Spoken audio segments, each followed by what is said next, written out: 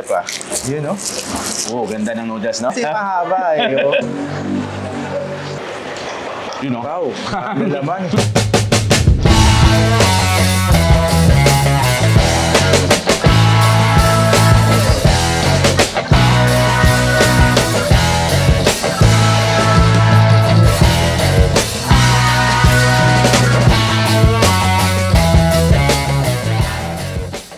Sir Joe, magandang araw sa inyo at salamat po, no, at talagang nakakatawang isipin na ako po kasi isang laking Jokwan, ayan, at na-meet ko Mr. Jokwan himself.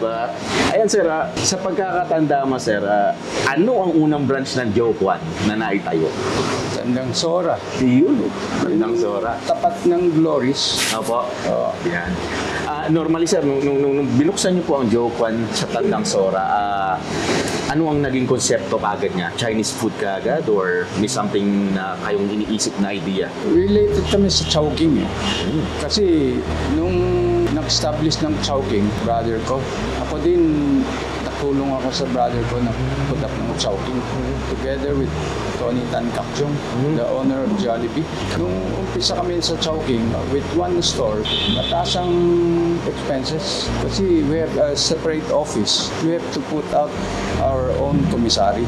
We are planning for a chain stores, di ba? Nahirapan ng kuya ko sa cash flow eh. Kasi one store, two store, malaki ang overhead. Tulong ka nga sa akin, magbenta ng siopaw. Since we have a commissary, he produces siopaw. Isip ko, sino bang potential customer para mabilis ang benta ng siopaw? Approach ako sa burger machine. During that time, si Cesar Rodriguez was setting up mga food plaza. Sabi niya, Joe, hindi naman bagay ang burger machine na titinda ng siopaw. Meron ng food plaza sa Tandang Sora. Why don't you get the space? Sabi ko, I think it over. Balikan kita. Balik ako sa kuya ko. Sabi ko, burger machine, offer me a space. Kaso wala ako production. So, I'll buy from Chowking. The supply. So, yung Jokwan supplies actually came from Chowking before. Ganun nang umpisa ako ng Jokwan sa Tandang Sora. Katabi ko si Bip Bip, tapos katabi ko si Burger Machine, tapos si LR's. Kitsun. Opo. Sa Food Plaza. We were across Glory's Supermarket. Mga customer ko, puro estudyante galing UP or Ateneo. Second, third store, meron ako sa Katipunan. Doon naman sa Aurora. Yung mga pwesto ko, puro kanto-kanto eh. Maganda. Kasama ni Burger Machine. Kaso, road widening, natanggal kami. Meron din ako sa Timog, kausap ko mga dancer. After their duty, 3 in the morning, kumakain sila sa Jokwan. Kasi hindi naman ako pumunta sa club. Yeah. the story behind sir, that was way back kailan yan sir? 1986. 86. Wow. 1986. After many stores na, I have to put up my own commissary. Kasi Chowking is growing bigger and bigger during the time. During the time being no 1986 sir, siopaw lang ba ito or may mga noodles na rin? May noodles. Kompleto na? Noodles. Actually, walang mga tapsilog. Kasi yung space malit lang eh. Yes sir. Ito sir, may tanong ko lang po kasi way back before, kumakain na po ako sa Jokwan. Lucky Mangkok. Bakit mo siya pinangalan ng Lucky Mangkok? Hindi lucky. Lucky.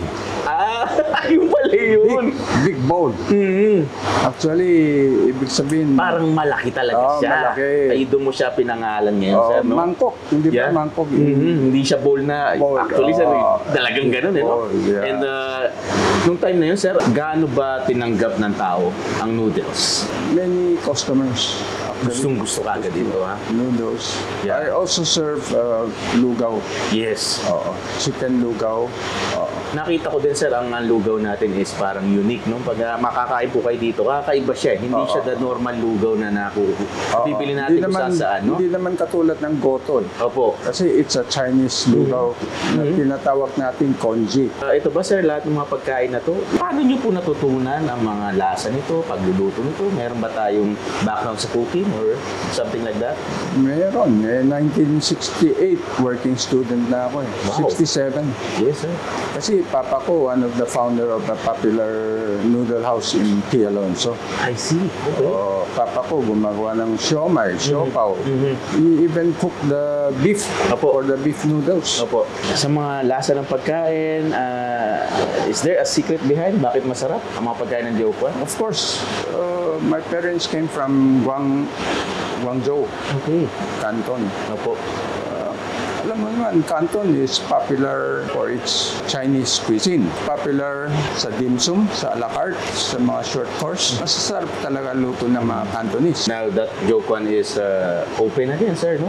Open its doors to customers. Is there any plan, sir, na soon in the future na mag-franchise po ulit kayo? Yeah, it depends on my son. Yeah. Kasi I'm going to retire already. I see. So I just come to the office so I can have my salary. Ayan, sir, no? Kung sakali man, sir, may magtatanong sa atin ngayon, you've been in the business for how many decades? What is the secret formula for, putting up a business, making it successful, sir? Hindi ko alam kung successful ang Jokan eh. There are so many ups and downs. Yes, sir. Kasi when I started Jokan, hinahabol ko yung Chowking. When Chowking had 40 shops, I have 20 plus. Pero hindi tayo na-swerte yan. In 1996, I was diagnosed with nasopharyngeal CA. Alam mo naman, treatment ng CA, radiation. Tuyong-tuyo ang ko. My wife was the one handled the company. Pagbalik ko, I found out there are many losses. Mahirap naman to monitor the outlet if I'm not healthy, no? Yes, sir. I decided to close down most of the stores. I maintained 3 stores. Because of the ailments, sir? Yeah. How to support my commissary naman. Kasi I have a commissary, Yes, I have so many employees. I call up Shell, I offer them my siopaw. Then I send them sample, they like my siopaw. They kick out the old supplier and get my siopaw. Then I offer it to mini-stop. The wholesaling support my operation. Wow. The fact that big companies order from Jokan means that I have good manufacturing practice. Commissary have to be clean. Hindi yun, walang confident ang customer. Pag kumain, ay, may langaw, may ipis, di ba? Kailan malinis. Pagkain po. Oo, pagkain yan. Hindi yun everyday, you're worried about mga peste na yan. We can say the quality is still there. Yeah, quality is important. Yes. Kasi kaya we have I call it's a premium product. Anyway, sir, naku. I'm really happy, and maybe the viewers right now are looking forward to visit Joe Kwan. Pakita na natin kagad ang address dyan. Mabuhay ka, Mr. Joe Kwan. Tapos na. Kulang isang oras yan. Maraming salamat. Anyway. Marami pa ako kwento.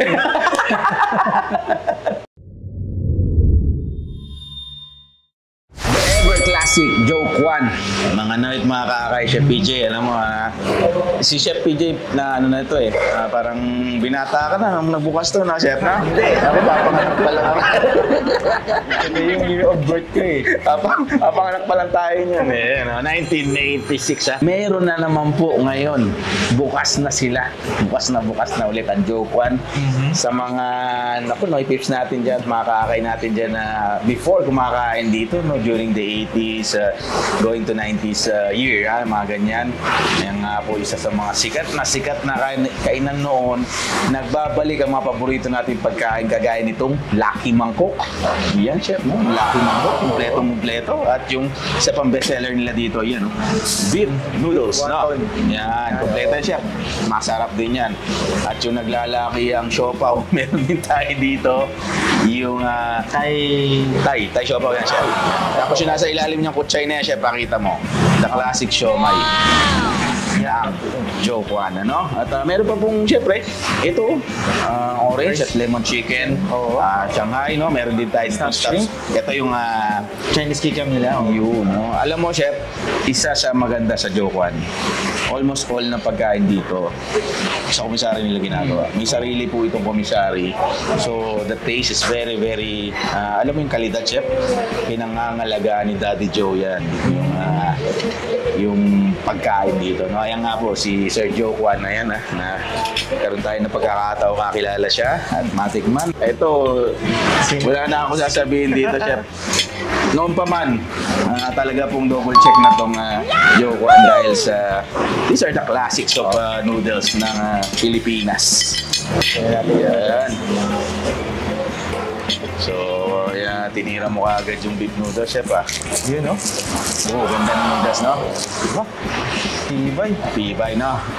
Hindi hindi sagi. Pansin mo na taba. Medyo. Kasi mahaba, Huwag yung mga ripak-ripak to. Aliliit yan, ganyan, ha? Oo. Ang bakita nyo mabot sa tinataas na ni Chef PJ. Buhay pa rin yung noodles, eh. Kasi naman, Chef, based on Chinese tradition, di ba? Mahabang noodles. Mahabang talaga yung noodles. Mahabang ano yan, syempre. So, ito po yung, ayan, ang binaba natin ni Chef PJ is the beef noodles. Sa akin, ito yung Lucky Mangkok. Ito yung may shrimp siomai, parang wonton rather, no? Nasa loob nga nito is shrimp talaga, egg, may chicken, may beef, no? Natin itong lagi kong binabanatan dati dito na yun, yung wonton na yan. No? Nagsaw-saw-sawan. Agad. Wow! Hanggang ngayon, ganun pa rin. Napansin ko yun, talagang old school na old school yung yung ganitong format, yung mga old school na dati. Mga ganun yung dulo, para may chupon. Diba? Kaya natin yan. Yung pinagumagawa ng ganyan ngayon, siyempre. Ay, mga old school. Kaya may ano, Chef? Yung palandok. Ito, Baka? Nakakita yun. hindi ko lang nakikita ng ganito. May picture. Alam niyo na ito, kung nasaan po tayo ngayon, pakita na natin kaagad yung address sa mga gustong dumayo dito at pumunta rito sa Joe Kwan. Ayan, no? Nakita niyo na pa. Ano to, Chef, Pagatan Street. Ito po yung kanilang commissary talaga, no? Now, to reopen the business, ginawa po nila yung small yung space. Gumawa ng konting space sa commissary, ginawang ganito. Pwede na kayo kumain ngayon na pumunta rito. Oh, grabe. 10 a.m. to 10 p.m. Yan, Monday to Saturday. Pwede nyo silang puntaan. Sarap ng soup nila, KUYA DEX. Yung soup, no? Dama mo yung parang pinaglagaan, Chef, na matindi. Hindi, broth cubes. Saka yung mga ganito noodles, yung ganitong texture niya. Natin ito mga taplakan ito pag ganito yung nakakain ko noodles. Nako.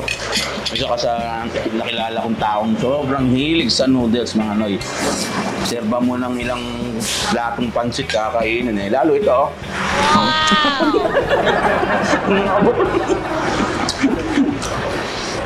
The quality ng Joe Kwan. Yan po yan, since 1986. Nakakatuwa habang tinitignan ko yung mga picture, Chef, doon sa Side nila kayo na? side ng ito, sa kainan, no? Dining table. Nostalgic ba? Babalik doon sa mga days na maalala mo, ganun nga pala itsura nung dati, mga ganun po. Yung mga produkto nila, KUYA DEX, quality. Hindi siya commercialized. Kahit sabi natin komisari. Ayan siya, pinasarap mo mong siopaw. Yan yung Thai siopaw. Mamaya pagsubo mo niya, biyakin mo din mo. Ano yung itsura? Mga itong stuffed shrimp nila. Wow! Ganda ng butter niya. Yan. Ang dami butter niya. Naman sa loob, no? Crispy sa butter mo ng butter. Oo. Tapos may konting gooey yung texture. Correct. Ganda. Ito naman, French cake, ang gawa rin po nila. Natin. Ito sa, sarap. Ayun yung. Sarap. Laki na ito, KUYA DEX, Oo, sobrang lasa. Yan. Biyakin mo lang siya para makita natin yung itsura ng Thai siopaw. Yung tawag. Ano nga ba ang tayo ito? Ito natin natin naman sa loob. Yun o. Wow. Yung laman. May May chorizo. No? Itlog na maalat. Ano, chicken. Pork. Malakasado, no? Oo. Bola-bola. Bola-bola. Oo. Very Ayan. kompleto. Balik, sa Dito it na. Yeah. Okay. Ito ba yung sauce nito? Gati na tayo. Actually, depende sa'yo. Pwedeng ito. Pwedeng yung hot sauce kung gusto mo. Pero ito, subukan ko dito sa tomato sauce. Asado sauce. Parang ganyan. Okay. Ano natin? Wow! No? Iba pa lang, lambot lang. Amoy mo yun daw, chef. Alam mo ano, freshness ng dog, na? Ganito po yung siopaw na talagang hinahanap natin, yung mga ganitong amoy. Ang bango. Marshmallow, mga balik-balik. Oh. Sobrang nakakabusog lang dahil sobra pong stuff sa loob. Itong Thai siopaw. Meron tayo dito. Ito yung bola-bola, no? At yung asado. Yung asado nga ako na ikwento sa atin na hindi mo na kailangan lagyan ng sauce to, chef. Kasi flavorful na talaga yan. Ang ginagamitan nitong sauce na ito yung bola-bola. And syempre may mga sweet paw sila. Ayan yung ube at saka yung chocolate para po ma-showcase natin sa inyo. Ayan, chef, tingnan mo na may iba dyan. Baka gusto mo tirahin yung lemon at orange. Talagang may lemon at may orange eh. Oh. Oo. Pagka hindi mo pa naman na-distinguish siya, ewan ko na lang. Diba? Wala rin yan. Habang binanata mo yan, ako titirahin ko itong lemon. Bango. Umamoy ba, chef? Sarap. Ano na amoy? Pagka citrus yung fruit. Oo. Bango.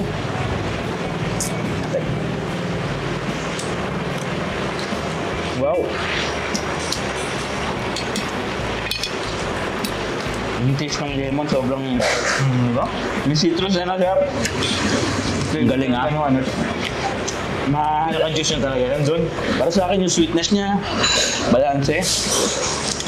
Gusto ko yun Ayos yun Ngayon ko lang po natin man yung ano rito, yung ganyan po.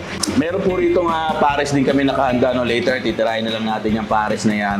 Pero, kailangan natin matikman yan, chef. Yung kutsay. At saka yung, ayan, chef, yung siomai, yung classic. Yung mga chef, nandiyan yung sausawan natin yata. Sa kanan mo. Sauce ng ano to yata, chef eh. Ikaw pa, saan makita? Pwede na yan.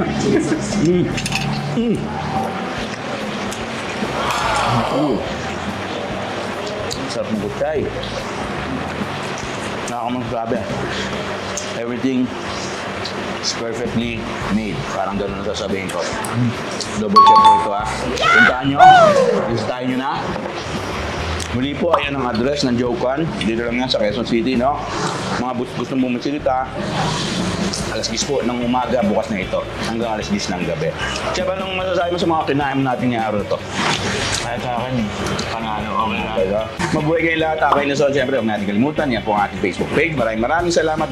At sa 200,000 na subscribers natin sa YouTube, maraming salamat sa patuloy na pagsuporta. Siyempre, huwag niyo kalimutan, no? Facebook page nitong katabi kong mama. O yan, pakita na natin yan. Chef PJ is in the house, siyempre. At sa lahat ng mga kasama natin dito sa aking Soul Food Tourism and Adventure. Again, Joke 1, double check. Bigyan natin pag-umajet. Bye-bye!